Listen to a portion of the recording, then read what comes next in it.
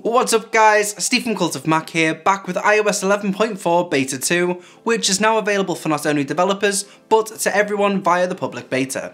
Let's not waste any time and take a look at what's changed.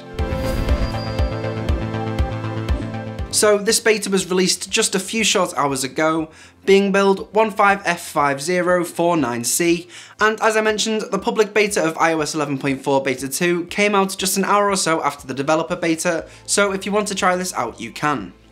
As always, the beta concentrates on performance improvements and bug fixes, but there are a few things that have changed and have been added. Bug fixes include things like a web credentials error in Keychain, fixing the audio lag when playing YouTube videos, which sometimes was a few seconds behind in the first beta, and issues AirPlay to Apple TVs, as some people could only get the audio to transfer and not video. Easily the most awaited feature to be added to iOS 11.4 Beta 1, which was the option for HomePod stereo pairing, has now been removed, which isn't a huge deal as it didn't work due to there not being a HomePod beta, but I was hoping to see it stay and work in Beta 2. For iPhone 8 and 8 Plus users running Beta 2, they'll find a new wallpaper for the product red iPhone. Unfortunately, this wasn't available on my 10, but I'll leave a link in the description down below if you want to save and use it, no matter what phone you're using.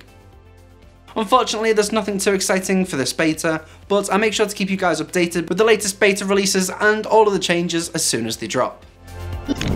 Well, that's it for this video. Links to the public beta enrollment and that shiny new product red wallpaper will be in the description down below.